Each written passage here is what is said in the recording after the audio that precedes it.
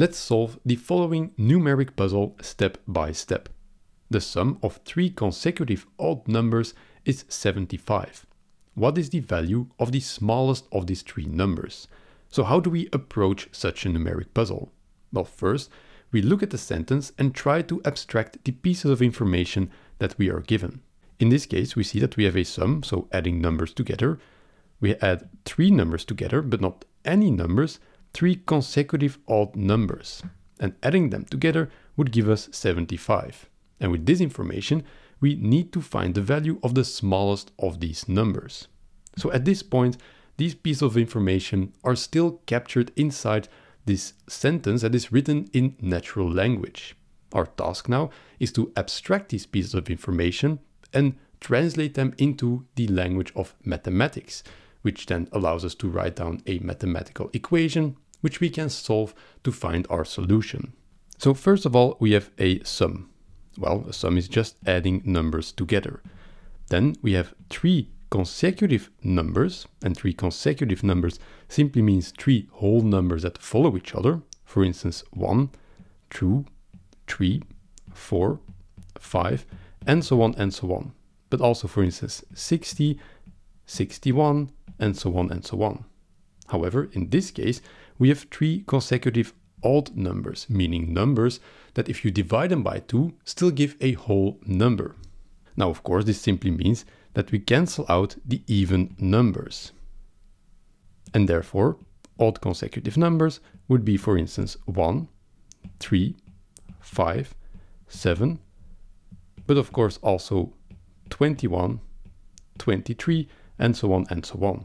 Now we have to add 3 consecutive numbers such that the sum is 75.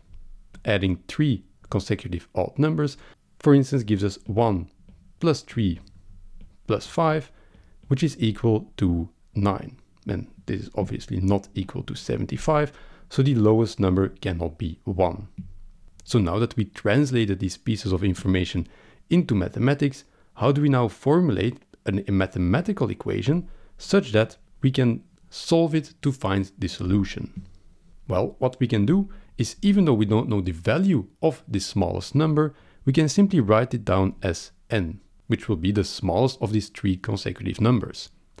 Now we add to this the following odd number, which would be n plus 2. Now why n plus 2 and not n plus 1?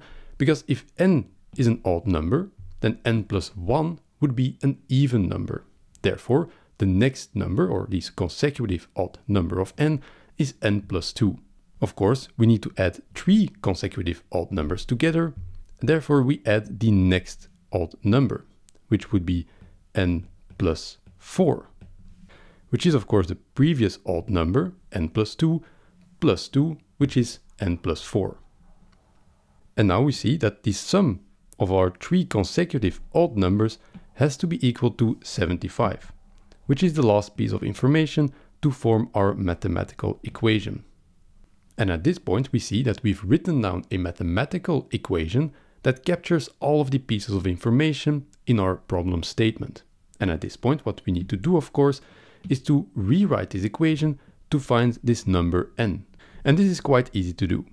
Let's first take all of the n's on the left hand side together. We have 1, 2, 3 n's on the left hand side. So we have 3 times n. Then we add all of the numbers together on the left hand side. We have 2 and 4, which add together to be simply 6. And on the right hand side we simply have 75. The next step to isolate n is to bring this plus 6 to the other side of the equality sign. If we do this, then on the left hand side this plus 6 disappears, and on the right hand side it becomes a minus 6. And 75 minus 6 becomes 69.